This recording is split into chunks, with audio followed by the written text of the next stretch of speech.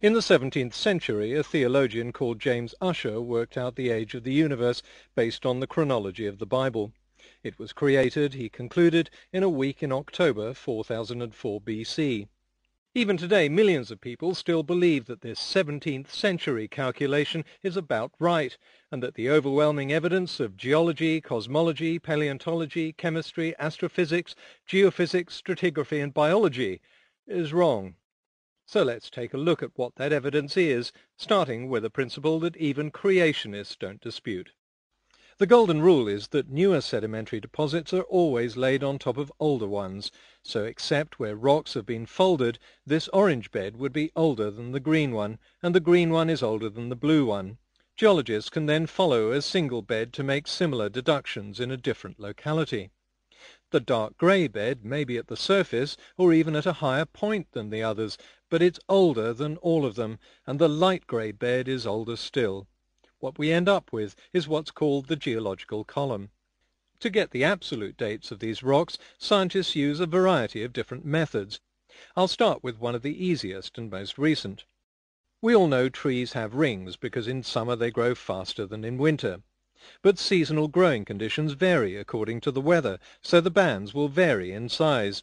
Each time period in each geographical location has its own distinctive pattern of tree rings, like a fingerprint. So if we take wood of a known age, we can match the oldest part of it with the youngest part of another piece of wood, and so on back through time. Back 10,000 years, in fact, and already way beyond the biblical chronology. Okay, I'll spend a bit of time on this one because creationist preachers spend a lot of time talking about it, but don't seem to understand it. Our upper atmosphere is constantly being bombarded by neutrons from the sun. When one of them hits a nitrogen atom in the air, it knocks off a proton, changing the atom from nitrogen into carbon. But this is a heavy and unstable form of carbon called carbon-14, or C14. The normal form of carbon is C12. In the atmosphere, C14 combines with oxygen to make carbon dioxide, which is then absorbed by plants and into the bodies of animals that eat the plants. The ratio of these two isotopes in animals and plants is roughly the same as the ratio in the atmosphere around them. But when the animal or plant dies, C14 decays over time and reverts back to nitrogen. So compared to C12, which doesn't change, the amount of C14 falls at a constant measurable rate. By measuring this ratio inside the dead animal or plant, scientists can find out when it died. Before I look at other dating techniques, I'll bat a few hoary old myths about carbon-14 out of the ballpark. No, it's not. That's like saying cars don't work because sometimes drivers get lost. Carbon dating works fine, but if the wrong stuff gets analyzed, then you'll end up getting the wrong date. So if there's bacteria or mold or any kind of contamination on the sample, the date will be wrong. If the results aren't calibrated properly, the results will be wrong. And in some environments, carbon dating is impractical, so the results will be wrong. But when everything's done properly, the results are right. That's no different to any sophisticated analysis technique, from X-ray imaging to spectroscopy. Contaminated samples don't invalidate the principle of DNA analysis or chromatography or spectroscopy. We know they work, and we know carbon dating works. Firstly, carbon dating can be checked against artifacts of known age, such as ship's timber. Secondly, it can be checked by sending the same artifact to different labs for analysis. Thirdly, let's take a sample of organic material from each of these layers. If carbon dating was random nonsense, you'd expect the chronological order of these samples to be all over the place, but that doesn't happen.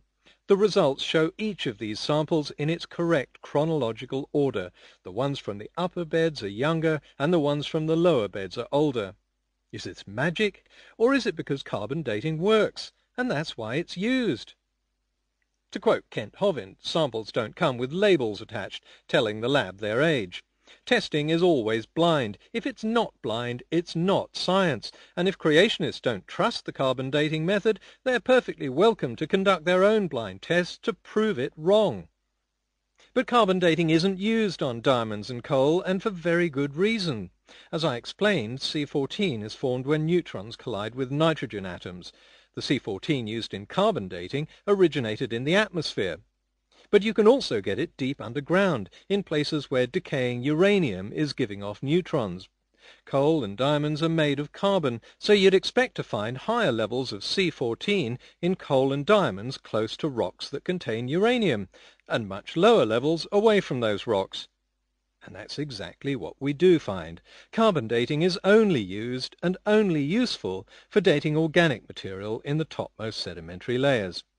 Now that we've got carbon dating out of the way, let's quickly run through a few more absolute dating methods. Biologists know that human DNA mutates at a fairly regular rate, and they can trace these mutations back, like following the branches of a tree back to the trunk. It's not a greatly accurate method, but it does give a rough idea of when humans migrated, and a very definite idea of where. It doesn't lead back to Mount Ararat 4,000 years ago, but to Africa around 50,000 years ago, just as other dating methods suggested it should. Every 250,000 years or so, the Earth's magnetic fields flip over, and the South Pole becomes the North Pole.